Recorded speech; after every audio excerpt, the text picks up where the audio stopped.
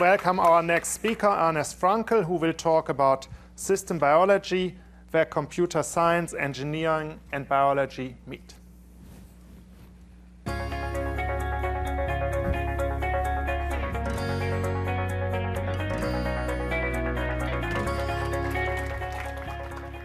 Hi, so as Monty Python likes to say, now for something completely different.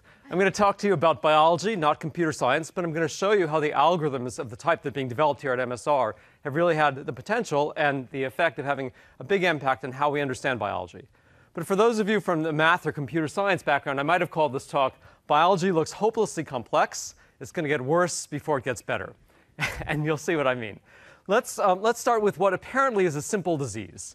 It's a disease called Huntington's, and you don't have to be a neurobiologist to be able to tell the difference between the brain of a patient who does not suffer from Huntington's on the right and the brain of the patient with Huntington's on the left. Tremendous loss of brain structure there. Now, the origin of this disease is a mutation in a single gene. And so you would think that this would be a case where we could really understand how mutations cause disease, and therefore be able to figure out how to cure disease. But this mutation has been known for approximately 20 years, and has led to no effective cure, and certainly no effective cure, but not even effective treatment. That's because the effect of biological molecules is extremely complex. A single gene, when mutated, affects lots and lots of biological processes. And the traditional approaches to studying these diseases are not getting us the kinds of answers that we need.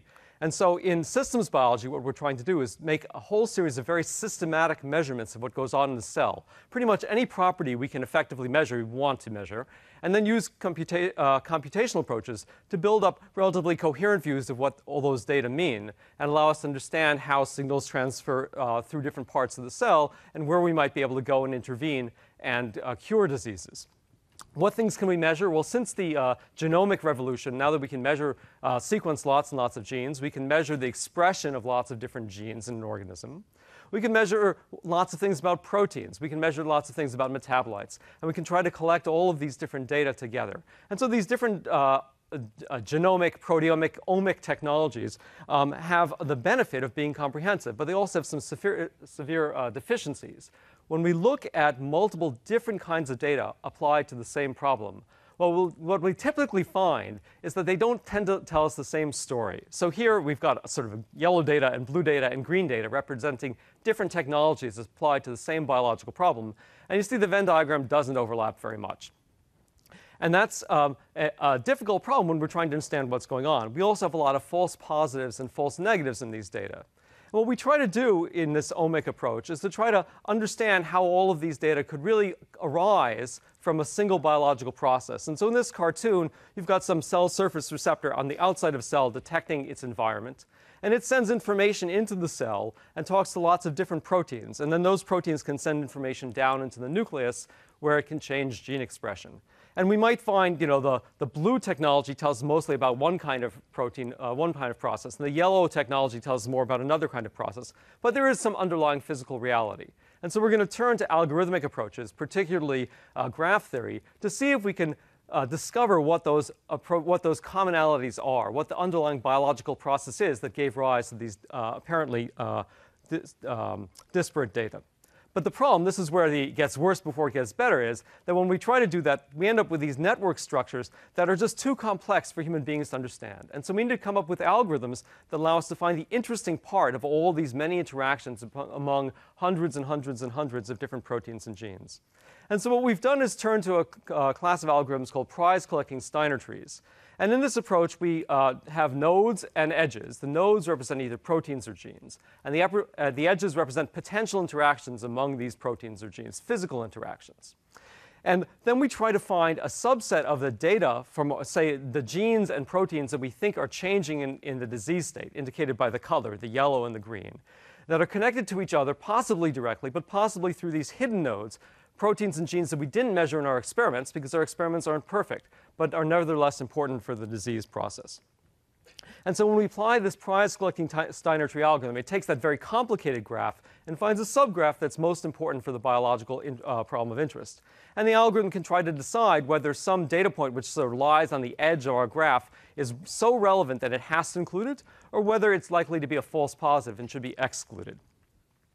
Now, when we do this on real biological data, then we can get insights into what the context are of the genes that we detect as being relevant to the disease. So here we've got a bunch of yellow proteins that are functioning in similar process, and we can then learn what kinds of processes are going on. And we can also find nodes in these networks that are very central and might be places where drugs could be used to target this altered process and restore health to the organism.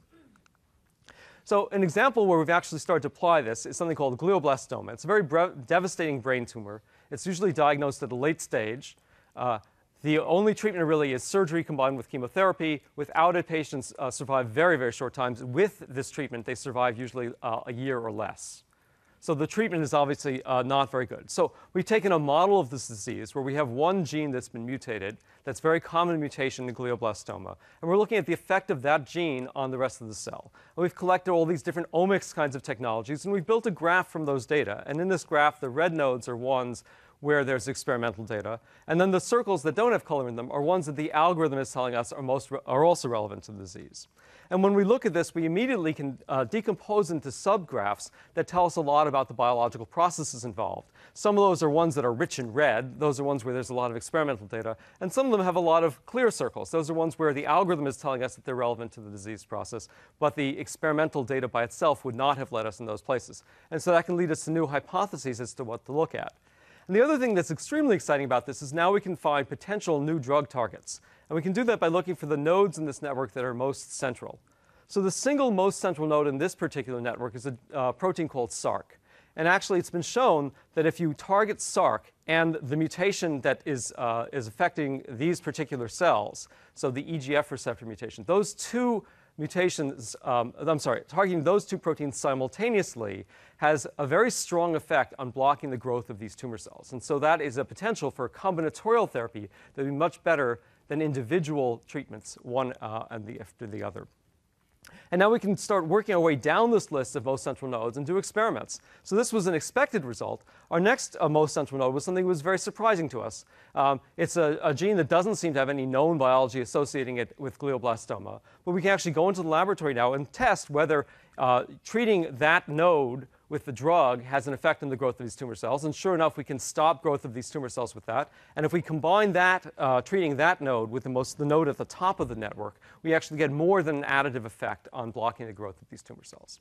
And so what I hope I've been able to give you a taste of is that we can take these incredibly complicated biological problems where we don't know how to come up with treatment and do very systematic measurements through all these different kinds of omic technologies, and then apply the kinds of algorithms developed here at MSR to really develop models that allow us to directly go in and decide what to test experimentally and hopefully lead us to new ways of treating disease. The work that I described to you is largely done by the three women on the top left, Carol Huang, Esti Yeger-Lotum, and Lau Riva in my laboratory, with a lot of wonderful collaborations from people at MIT, shown on that side of the graph, and at MSR here as well. Thank you very much.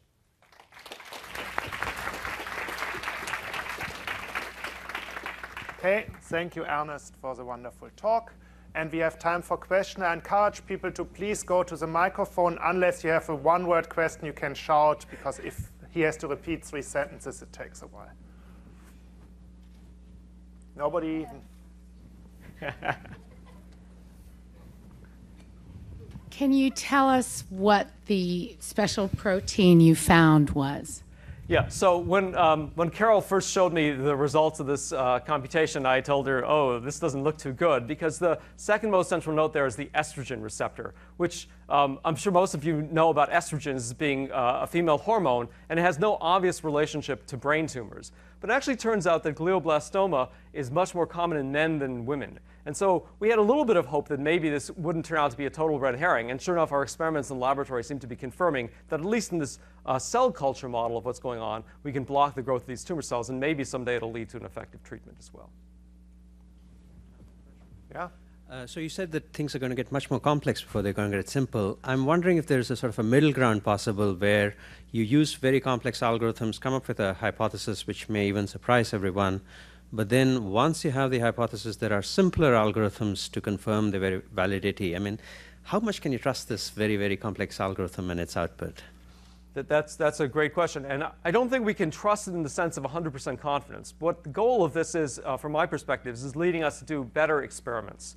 So if we start with the whole human genome, the whole human proteome, we have too many possible things to test. We can't explore all the possibilities. By using these algorithms, we can focus in on the parts of the proteome where we could actually try to do experiments. And if our success rate is 1 in 10, that's still better than 1 in 20,000. OK, so let's say, sure, shout your question. Sure. Has to be one word, though, right? So what diseases do you focus on, and then what do you do with the results once you find specific targets? Pass that on. And you should repeat the question. What diseases do we focus on, and what do we do with these targets when we find them? So we've been focusing on a number of different diseases. Some of them are chosen because they're devastating, and anything we can make progress on would make a big difference. So Huntington's is something we work on in our lab, glioblastoma I've told you about.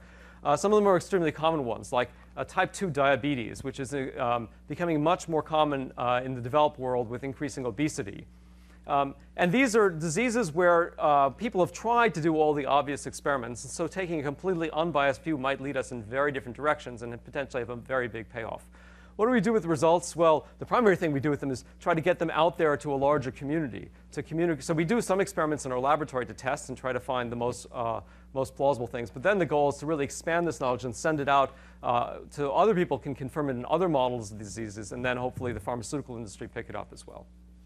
OK, let's thank Ernest again.